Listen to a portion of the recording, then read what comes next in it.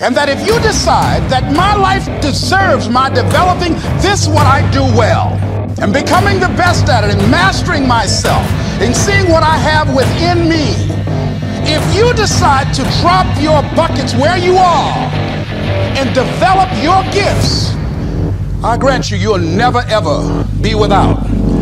I grant you that your gifts will take you places that will literally amaze you.